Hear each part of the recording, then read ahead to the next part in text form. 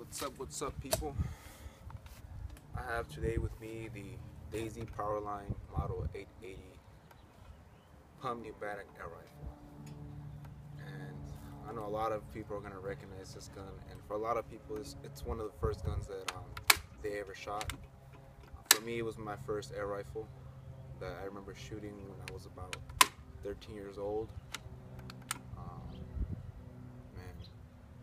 I just have a lot of memories with it.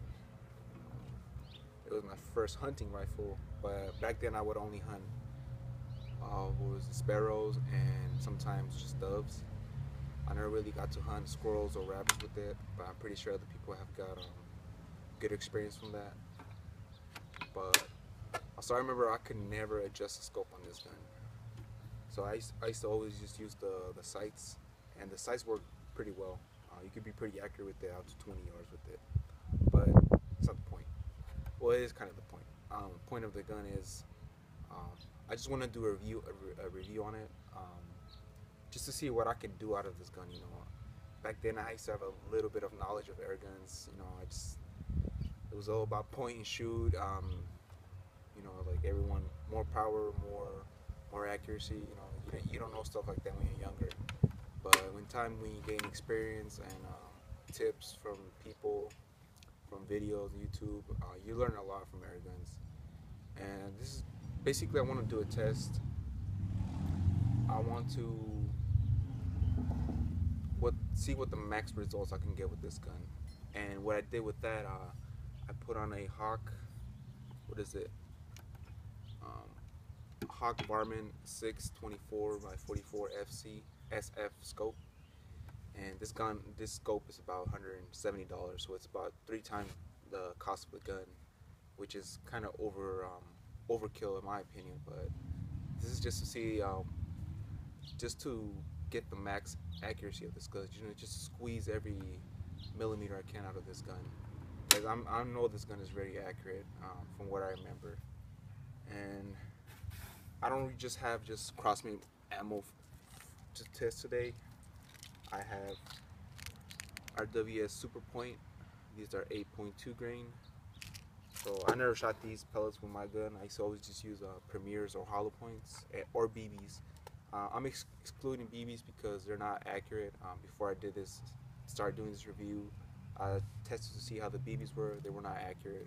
Maybe just 10 yards, but not enough to really do a test on it. Second, I have these Crossman Premier pointed, which are very good from what I remember. But you know, let's see how it does with this gun. And lastly, I have these JSB's Exact RS pellets. These weigh in at 7.3 grain, and I'm very excited to see what kind of results I can get with these pellets, because I never got to shoot JSB's pellets with these. I really don't remember if there was JSB pellets back then. Again, I had no knowledge of that. But again, you know, I'm very excited to see what I can get with this gun, and I hope the JSBs do well on it. So just do a quick review on it. I'll show you the gun, the mechanics, and the way it works.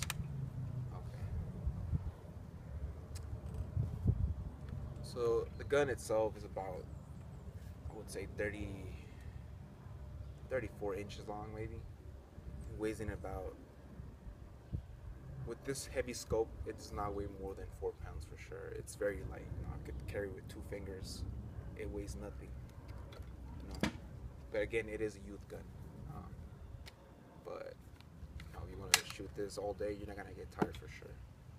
It is a pump pneumatic, meaning you have to pump it to get the power you want. Maximum of 10 pumps will give you maximum velocity.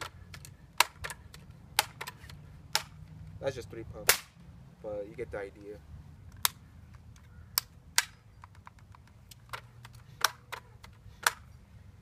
Alright, the gun will not pump air into the reservoir here until you cock the gun. So if you just haven't cocked the bolt here, you could be pumping the gun and it will not put any air in the reservoir. It will just keep pumping, which is think it's a good feature if you don't want any air in there.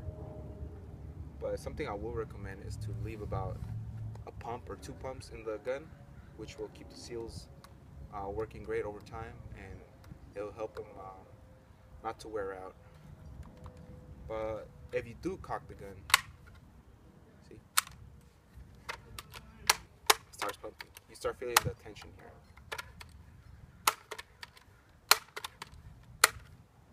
The good thing I like about this gun is that it does not get harder over time. Once you get to about the 3rd pump, every other pump that you do feels the same, so it doesn't get harder when you get to about 7 to 10 pumps, which is good for a young kid. It will make it easier for him to shoot. For an adult, it'll be nothing. And what else? Oh, the safety.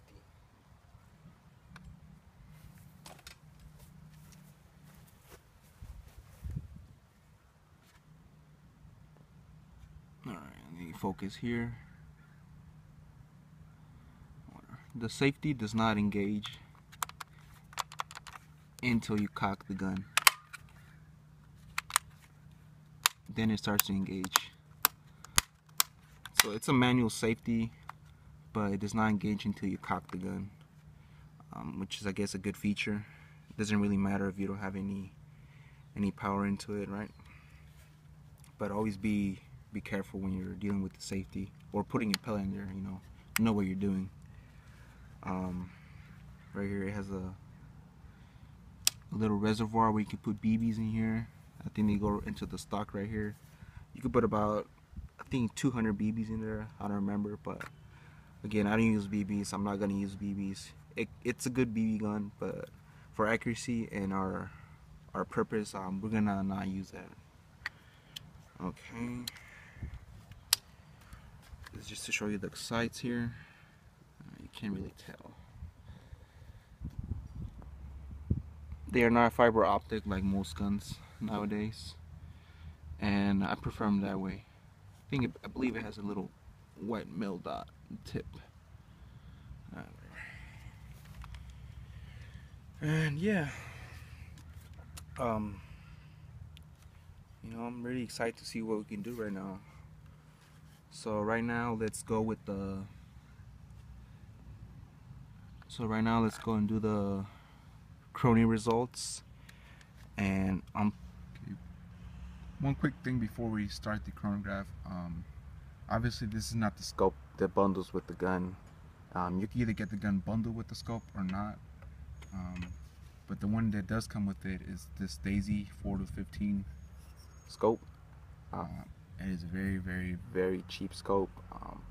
It works great for about 15 yards, but then everything else just starts getting blurry. But what do you expect from a cheap scope, right?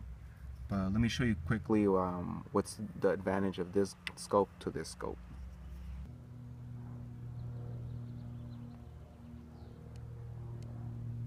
So it's basically all you get. It's just not really a good picture. But that was very close.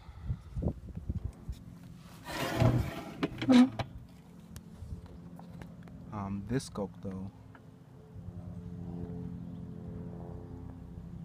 is just very better. It has a better field of view and a better reticle. And again, it's gonna help me out with the accuracy test for sure.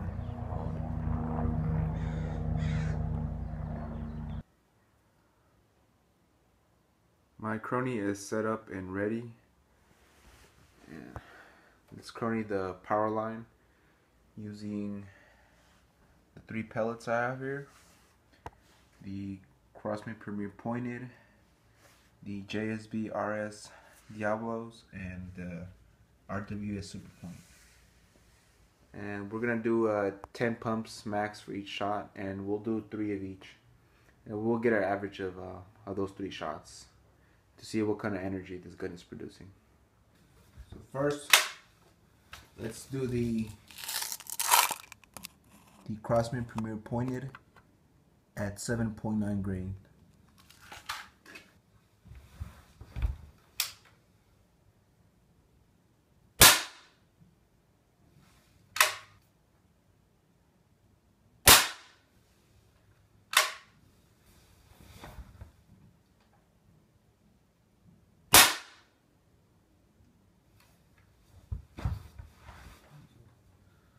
those were the 3 shots with the Craftsman Premier pointed.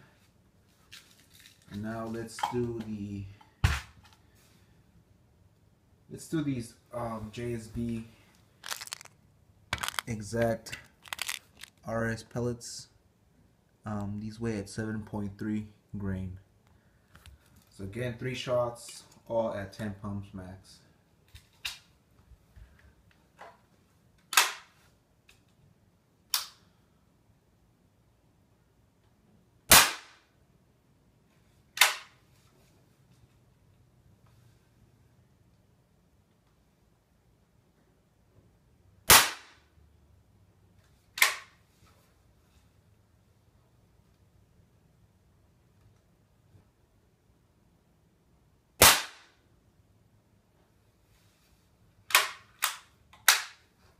There you go. And last pellets we're gonna try are the RWS Super Point. These weigh in at 8.2 grain. So they're heavier than both the pellets. So again, we're gonna expect a little lower velocity from these ones. 3 shots.